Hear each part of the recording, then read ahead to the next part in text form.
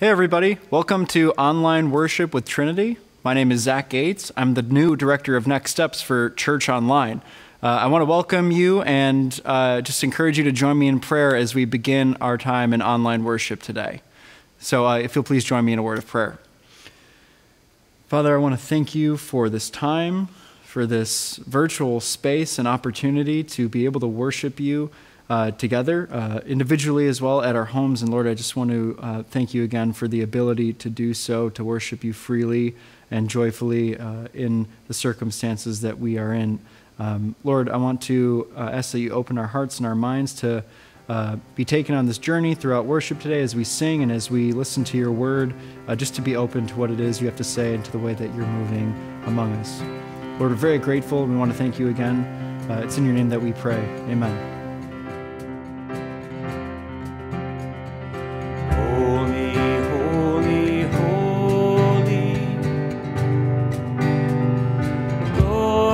God Almighty,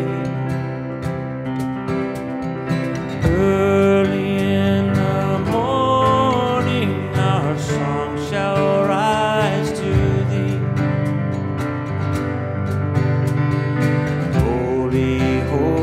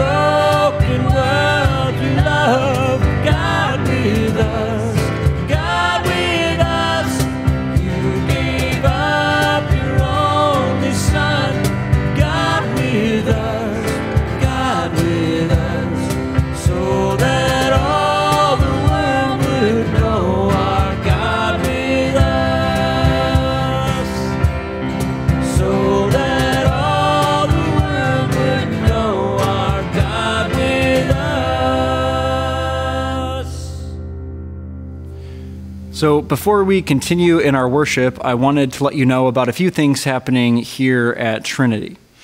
April is a busy month for Trinity between Holy Week and having a lot happening at our sites to help prepare us for the celebration of Easter. And one of those ways is called Journey to Easter. It's happening at all of our Trinity sites on Palm Sunday.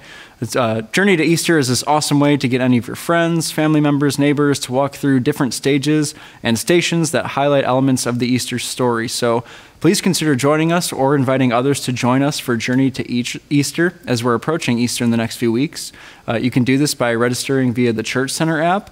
Church Center app is a great resource for you to connect with Trinity. You can fill out a connect card there, a prayer request, or to find out more just about what's going on. If you're new, we'd love for you to check in and just get to know more about what's happening here. Register for events like Journey to Easter, etc. So managing your giving there can be done too. And there's also a few opportunities to give that we'd like to make you aware of. First, we're continuing a collection and offering to support those affected by the war in Ukraine. So far, we've raised over $13,500, which is amazing. This giving is going to continue to the end of the month. So if you're interested in contributing to that effort, you can give via the Church Center app as well. Throughout the Lenten season, we're partnering with an organization called Phil's Friends. Phil's Friends is an organization that provides encouragement to those going through cancer treatments by providing a variety of giving and serving opportunities. So take a look at this video to find out more. Hi, it's Phil from Phil's Friends. A week after I was diagnosed with cancer, I received a care package. Everyone signed their names to it. This simple act of kindness from a group of people that didn't know me caused me to break down and cry. This gift was the reminder I needed that God loves me. In Psalm 136, the phrase, "His love endures forever," is repeated 26 times. It's important to know God loves us, and we need to hear it over and over again. Yet sometimes it's so easy to focus on our problems, and the more we do, the bigger they appear. When someone is sick, they often need extra reminders that God loves them.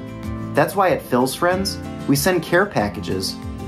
I received this package in the mail. Here's the box.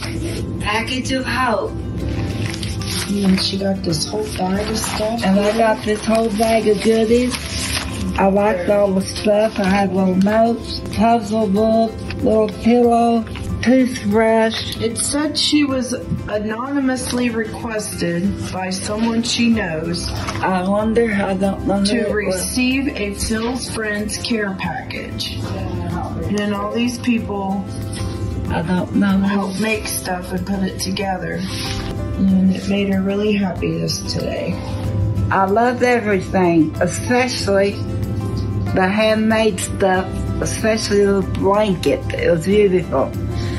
Everything was nice. Every person, I love the Bible. Every person that had a part in this, I want to say thank you, thank you, thank you. Reaching out to others in a time of need reminds the recipient to focus on God and not on their circumstances. Who do you know with cancer? Is it a neighbor, a coworker, friend, or family member? Request a care package for someone you know with cancer anywhere across the United States at philsfriends.org. Cancer is strong, but hope is stronger. If you or your small group are looking for an opportunity to serve, this is a great opportunity to do so. And we are gathering a monetary donation for Phil's Friends on Palm Sunday. So I'd like to encourage you to prayerfully consider giving and serving to Phil's Friends in that regard as well. So not only do we partner with organizations like Phil's Friends and supporting those affected in Ukraine, but we do want you to consider your giving and support of Trinity's mission for our regular mission partners throughout the world, as well as our local mission here in the Chicagoland area. So thank you for your continued generosity, and I just want to continue to encourage you to prayerfully consider continuing giving or beginning your giving to Trinity to help support us and our mission. But those are the announcements that I have for you today. Let's take a look at our scripture reading for our worship. The reading for today comes from Genesis 22, verses 1 through 10.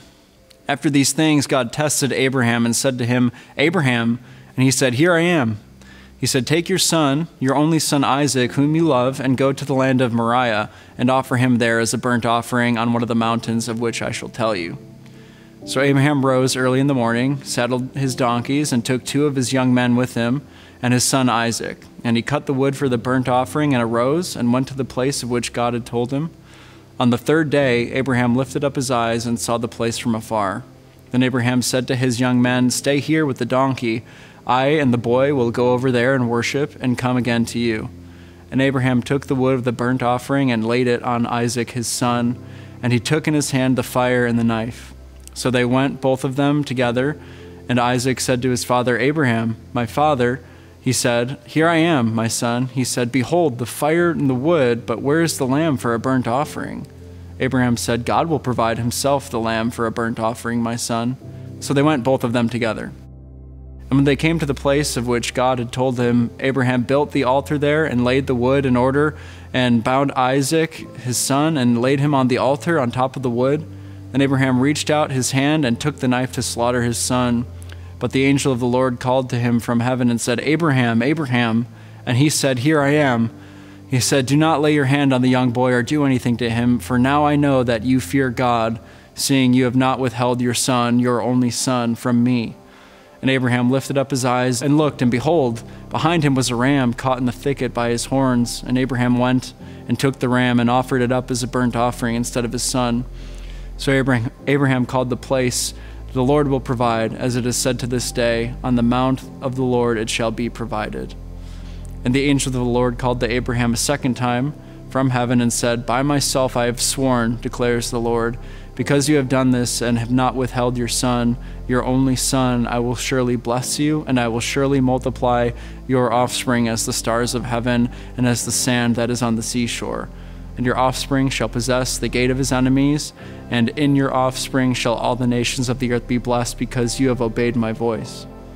So Abraham returned to his young men, and they arose and went together to Beersheba, and Abraham lived at Beersheba.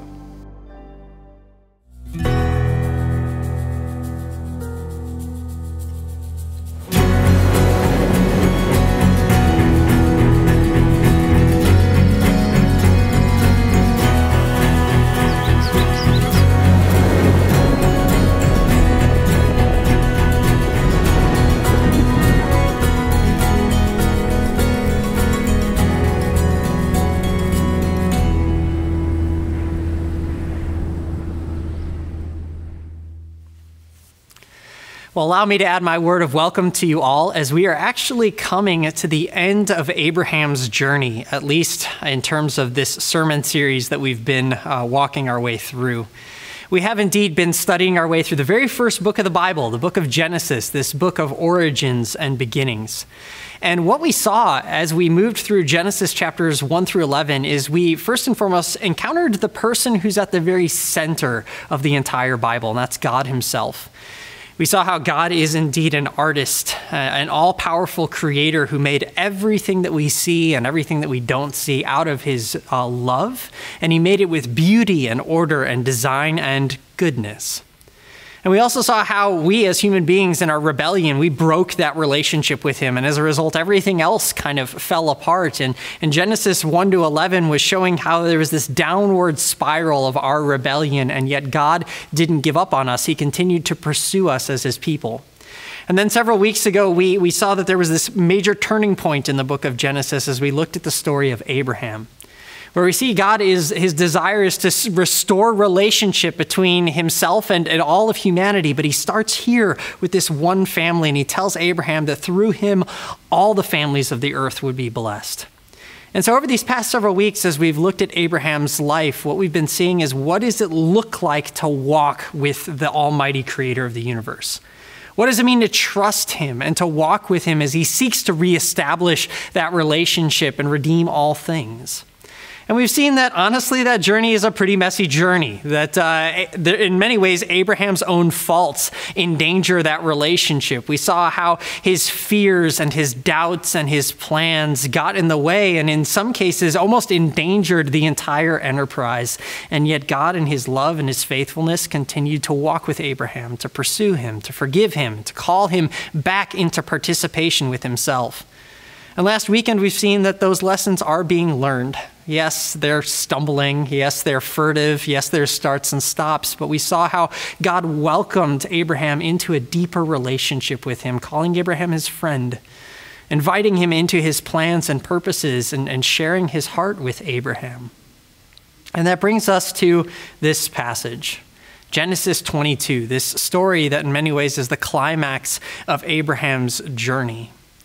And before we dive into it and take a closer look at it, there's an important question that I think we need to ask, and I'm specifically directing this to those who are Christians in the room. Have you ever stopped and asked yourself the question, why do you follow Jesus? I mean, if someone were to ask you, why are you a Christian? Why do you follow Jesus? Why do you follow God? What would your answer be?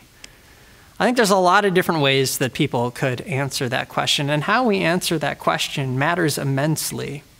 Do we follow Jesus simply because we want to have that secure spot in heaven? Do we follow Jesus because we think that somehow being a Christian is going to make life easier? Those aren't bad answers, but maybe they're not the most important answer.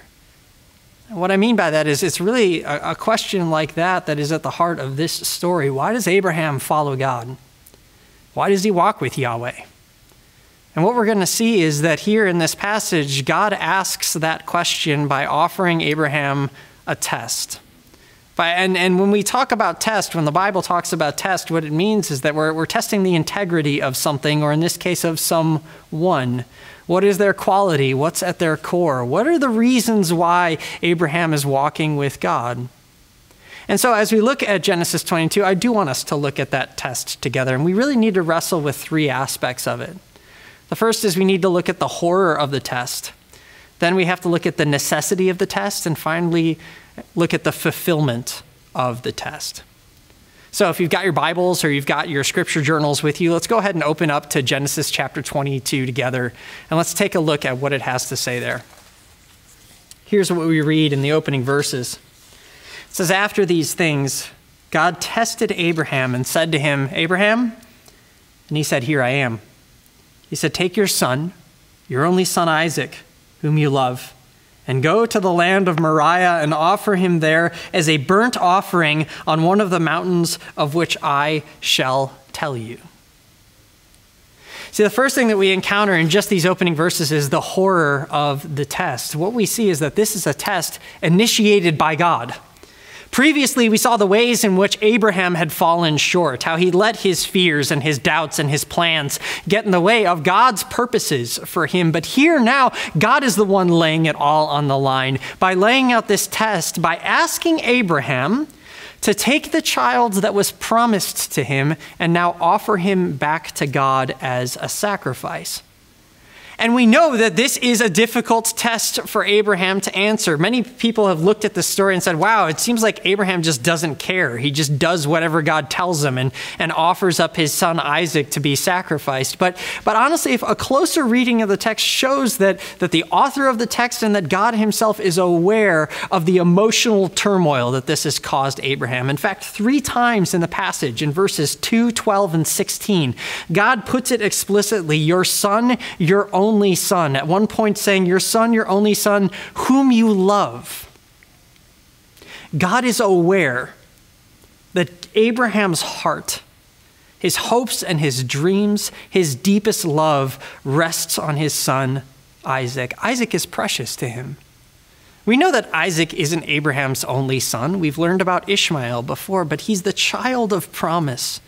The one that Abraham and Sarah have been looking forward to, the child of their own flesh, the one in whom all their hopes were wrapped up. In fact, it was God himself who said that it would be Isaac, this child, through whom all the nations of the earth will be blessed. And you can just feel the emotional weight and turmoil that Abraham has experienced in those words, your son, your only son, whom you love.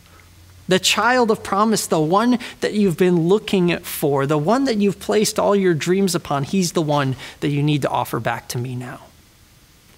And you can just imagine as a parent how painful and difficult that must have been. To think that the child that they were waiting for is now the one being put at risk. And that gets us to the other horror of this test, and that's that God is absolutely justified in asking for this. I know that's really hard for us to understand in our modern culture today, but in ancient times, the gods could demand a portion of anything that they'd given to their people. So if it was a god of the fields and the god of grain, you would offer the first fruits of the grain back to that god. And if it was the god of your crops and of your house and of your livestock, you'd offer the very best of those animals back to God in sacrifice. And here now what we find is that the God who gave life to Abraham and to Sarah and now to their son Isaac is asking for that life back. God, at least according to ancient Near Eastern standards, is asking for something that he's justified in asking for. But it's a little bit different when it comes to the Bible. This is kind of what sets the Bible apart from many of the other religions back in that time and in that day. Many of the other religions, child sacrifice was actually a normal thing.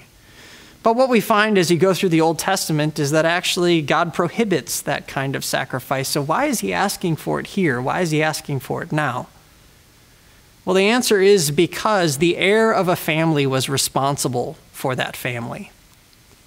The one who inherited, who is called the firstborn son, even if they weren't biologically the firstborn, if they were the firstborn in the sense of inheriting their father's property and inheriting the responsibility of caring for their tribe and their people, was the one who ultimately answered for their failings and their shortcomings. In fact, it's later on in the Torah, as God is laying down his law, he actually tells the people, the firstborn belongs to me. And that you have to offer the firstborn's life back to me, or you have to redeem it in some way by a sacrifice. And the reason why is not because God is demanding child sacrifice per se, but because we all stand under a debt that we owe to God. And that's the debt of sin. We saw how back in Genesis chapter 3, we as human beings rebelled against our God. We saw through Genesis 1 through 11 the ways in which we continue to turn our backs against God. And God in his justice says someone needs to answer for that, and it will be the heir. It will be the firstborn, the one who stands in the place of their family, who is owed back to me. And Abraham, as painful and as difficult as it is to hear that, knows it to be true. He knows that God is asking for what is owed, that God in his justice is demanding that someone pay for it. And so Abraham goes, but that doesn't lessen the horror of what's being asked for, the pain and the difficulty of saying yes to God. And you just have to imagine that the question that's in Abraham's heart is this one: how can God demand what is owed while also fulfilling what is promised? How can God demand what is owed while also fulfilling what he's promised? Because God has also said that it would be through Isaac that all the families of the earth will be blessed, that ultimately God wants to bring grace, not justice. He wants to bring forgiveness and new life, not judgment. But here now he's asking for that very thing. How can he on the one hand fulfill his promise while asking for what is owed? That's the dilemma that's here. That's the horror of the test. And that moves us then to the necessity of the test, why it's so important that God tests Abraham in this way. You see, God has made some amazing promises to Abraham ever since we first met him in chapter 12. He's promised Abraham a family, he's promised him land, he's promised him a nation. And the question that has to be asked is, are those promises, those blessings, are they the only reason that Abraham is following God? Are they the only reason that Abraham is going where God has called him to do? Is because he knows that there's something in it for him. You see, you have to wrestle with that question because it's very, very tempting to simply follow God for the sake of God's blessings. And it's easy to follow God when it's all sunshine and rainbows. But when push comes to shove, the question we have to ask ourselves is, are we following God for God's sake and for his purposes, or are we simply following him for our own? And this is an important question because if it's through Abraham that all the nations of the earth are going to be blessed, how can he be the father of faith if his faith is in the wrong thing? How can he be the father of faith if his faith is in the wrong thing? Because the moment he has the blessing, it can be very easy to then compromise and abandon God's purposes and God's ways. And so in many ways, that's at the heart of this test. It's centering around that question that has been posed before and now has to be repeated. We know that Abraham failed this test once in Genesis 16 when he tried to get a child by his own means through Ishmael. And God has said, no, that's not the way that I'm going to do this. And he ultimately provided him with Isaac. But the question remains, what's really at the core of Abraham's being? Is it a desire for God and God's ways? Or is it simply a desire for God's stuff and God's blessings? Will he be faithful when the road becomes hard? Will he follow God when it becomes difficult? And that's a question that I think we have to ask ourselves. Are we willing to lay everything down to follow God? That's why I opened this sermon by asking the question, why do you follow Jesus? Why are you a Christian?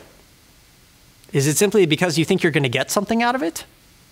Is it simply because you think it's going to make life easier?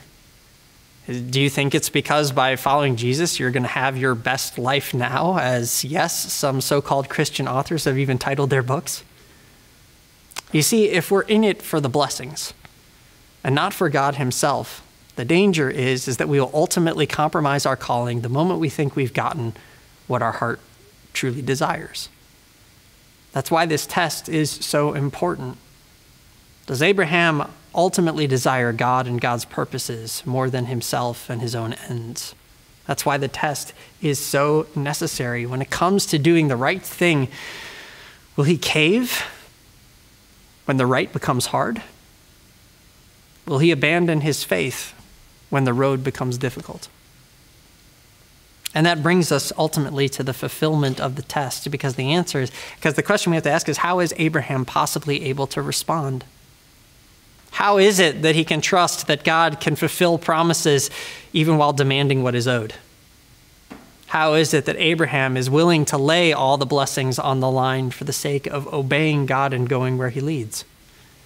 And the answer is because Abraham has faith. He has faith. Not faith in himself, but actually faith in God.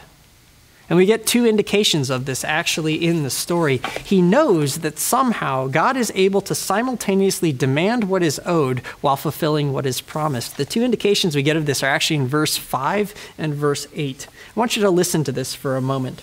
It says that Abraham said to his young men, his servants, "Stay here with the donkey. I and the boy will go over there and worship, and will come again to you."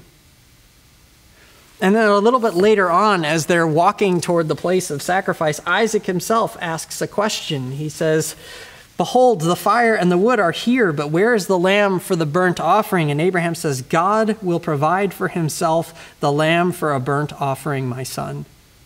So they went, both of them, together.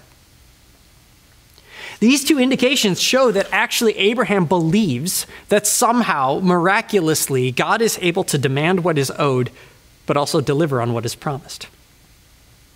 We don't know how he knows this, but he has some sort of confidence within him that God is going to restore the promise in some way.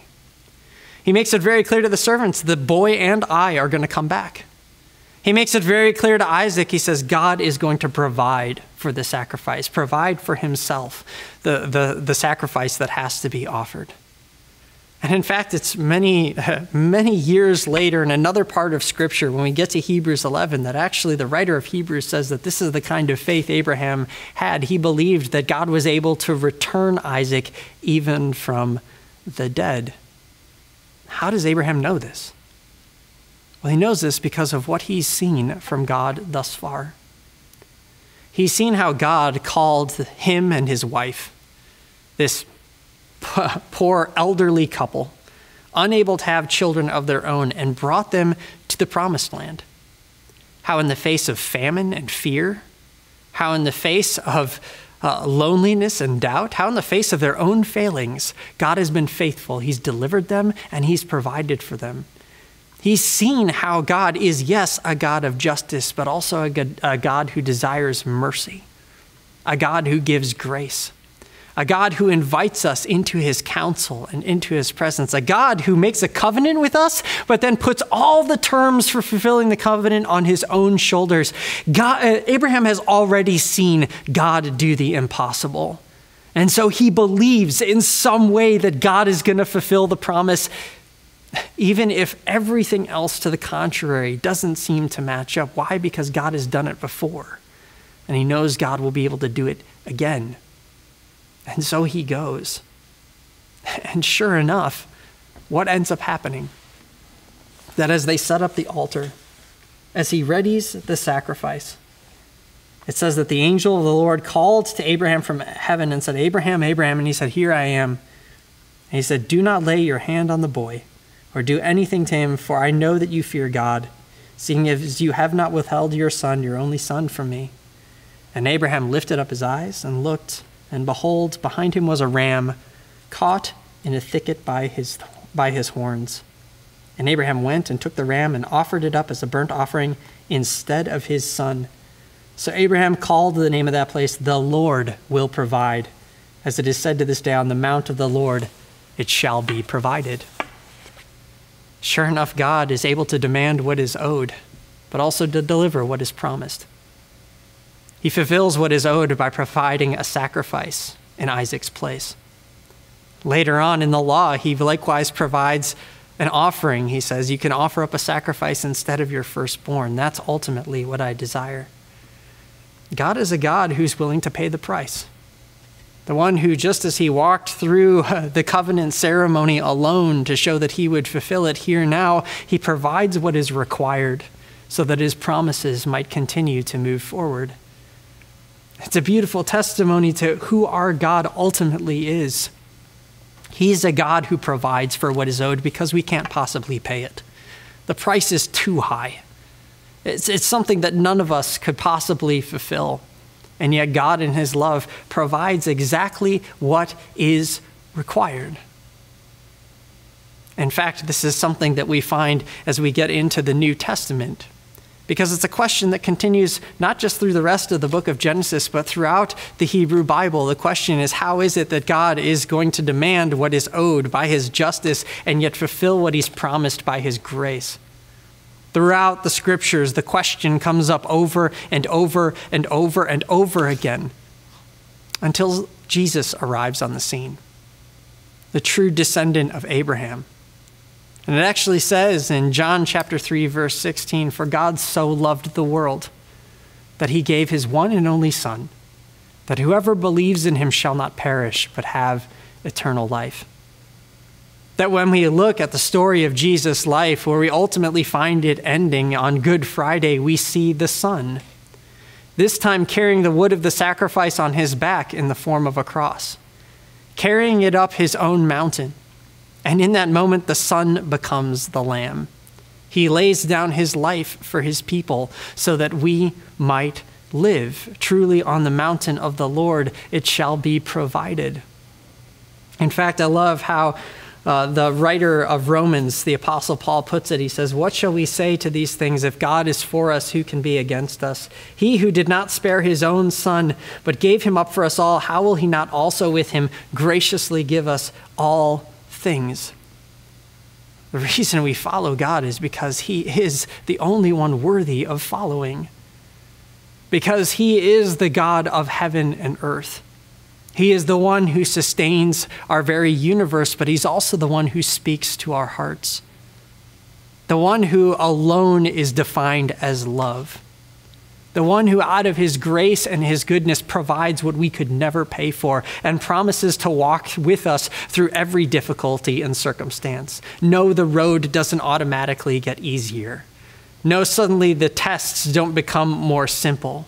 But yet, through all of it, God promises that he will be the one who will provide. He will be the one who will lead. He will be the one who will pour out grace and forgiveness, even in the moments when we ourselves fail.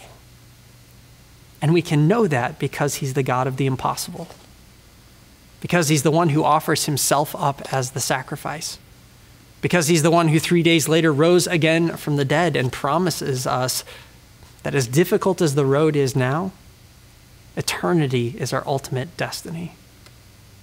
We look forward to what God will provide. We look forward to the day when he will make all things new, and that's why we walk with him. That's how we are able to, like Abraham, have true faith, by being able to say to God what God once said to Abraham, I know that you truly love me because you have not withheld your Son, your only Son, whom you love, from me. We too are called children of Abraham. We too are called to follow God to sometimes places unknown, by paths yet untrod, to face trials and difficulties which on our own we would never be able to bear. And yet God's promise to us is that he will be with us through it, that he is the one who can and will fulfill his promises, that he is the one who can and will provide for what we lack, that he is the one who gives us grace, mercy, and forgiveness and will carry us forward until the day that he makes all things new. That's what it means to have faith, is to trust him. To trust him because we've seen his love. To trust him because we know that he can provide. To trust him because, yes, he has made all things and yet calls us his own. And so whatever it is you are facing, whatever challenge, difficulty, or test is laid before you, know that God would never call you to it unless he was willing to walk with you through it. For he is the one who made us, who walks with us, who died for us, who rose again, and who will one day call us to himself on the day that he makes all things new. And so it's with that in mind I'd like to pray. Would you pray with me? Lord God, we give you thanks that you are the God of Abraham, that when we couldn't possibly pay what we owe you, you laid down your life for us, that you gave your son, your only son whom you will love, in our place that we might live. And so, Lord, I pray that we would rest in that knowledge, that even as we walk through difficult paths and difficult circumstances, we would know that you are the one who carry us, that you are the God in whom both justice and mercy meet, that it's on the cross that all things are made new, where you declare it is finished. And you call us simply to rest in your grace. Lord, may that be our hope. May that be the source of our faith and our trust, that we, like Abraham, may learn to walk with you however imperfectly we do it, knowing that you are the God who ultimately will provide. It's in your name that we pray. Amen.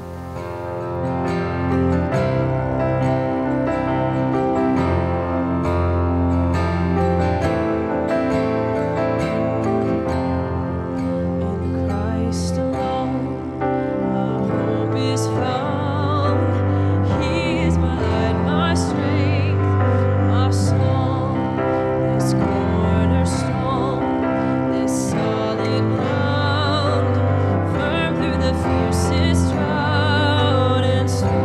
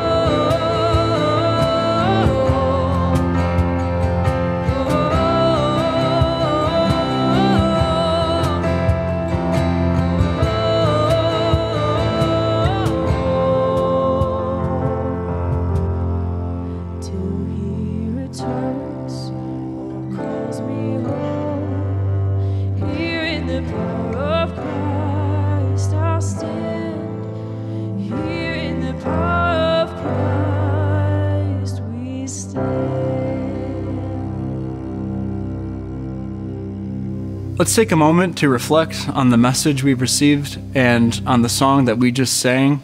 Let's use this time to confess, to worship, or to meditate on God's word. And after this short time of reflection, I'll begin to say the Lord's Prayer, and I would love for you to join me in saying that prayer as well. So if you'll please join me in this time of quiet reflection.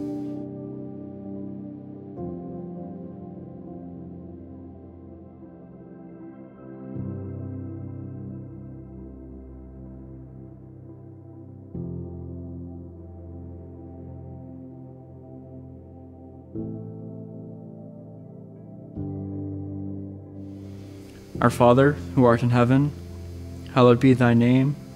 Thy kingdom come, thy will be done on earth as it is in heaven. Give us this day our daily bread, and forgive us our trespasses, as we forgive those who have trespassed against us. And lead us not into temptation, but deliver us from evil. For thine is the kingdom, and the power, and the glory, forever and ever. Amen. As you leave worship today, I wanted to send you away with this blessing. May the Lord bless and keep you. May the Lord make his face shine upon you and be gracious upon you. May the Lord look upon you with favor and give you his peace. Go in peace and serve the Lord. Thank you for joining us today, and have a great week.